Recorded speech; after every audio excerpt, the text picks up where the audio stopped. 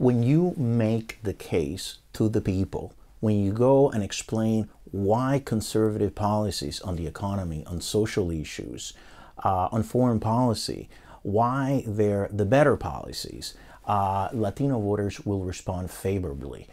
For so long, the Republican Party has catered to Hispanic business elites. And the truth is that we have to go to the grassroots, to the community. In Nevada, we were holding town halls in churches of over 200 people. Conservatives doing town halls with Latinos with over 200 people. That is really, quite different. But I think that our message has to be a populist message.